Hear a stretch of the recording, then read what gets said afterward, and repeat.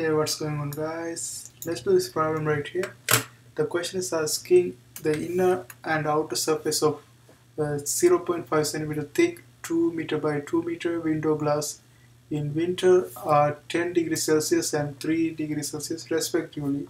If the thermal conductivity of the glass is 0.78 watts per meter Kelvin, determine the amount of heat loss through the glass over the period of 5 hours, right? And we have another question too, that's what would your answer be if the glass were 1 centimeter thick? And let's find out this one first. The first question, the amount of heat lost through the glass over 5 hours, right?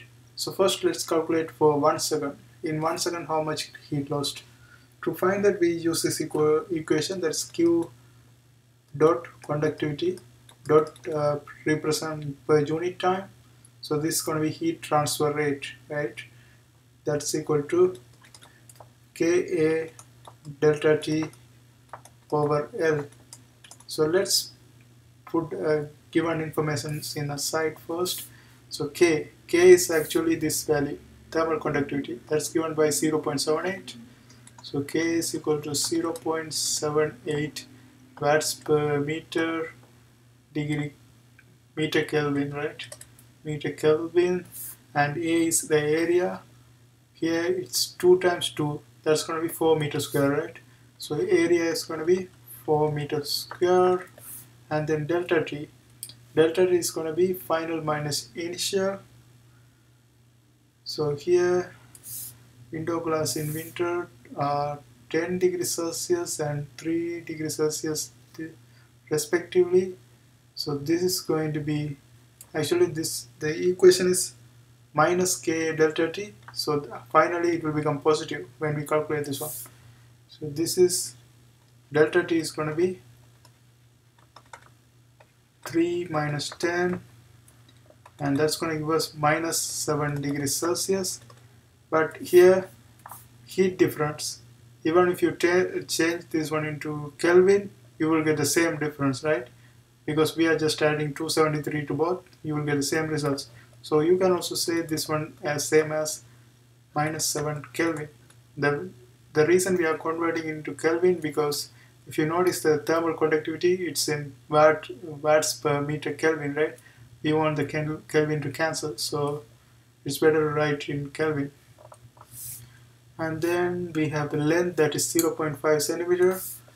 So length is same as 0.5 times 10 to the power of minus 2 meter, right? 1 centimeter over, 100 centimeters is 1 meter.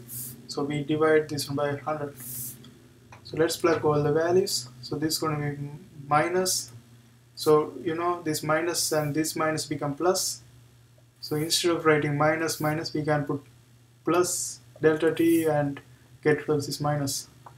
So this is going to be K, that is 0.78 watts per meter Kelvin times area.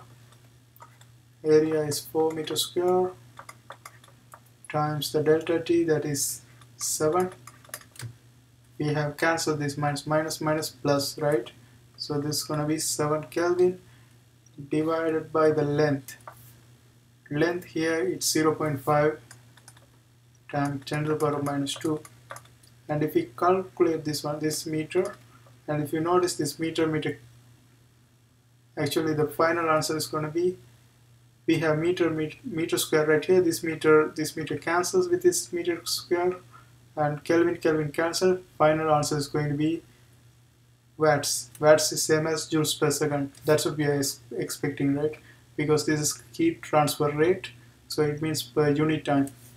And if you calculate this one, this is going to give you 4,368 watts. So this is per second, but in the question they are asking, determine the amount of heat lost through the glass over a period of 5 hours. Now to calculate the heat loss per 5 hours, we just have to multiply by this much time. So let's do the multiplication. So total Q is going to be Q dot conductivity times delta T, not delta T, T. So T is here So Q conductivity is 4368 joules per second times time is 5 hours, so it's going to be 5 times in 1 hour we have 3600 seconds, so this is going to be multiplied by 3600 to convert this one into second. And if you notice, this second and second cancels and we get the final answer in joules. So this is going to be 7862400 joule. And if you want to convert this one into megajoule, you can move 6 units, like 3 comes to 4 and another 3, that's going to be 7 point.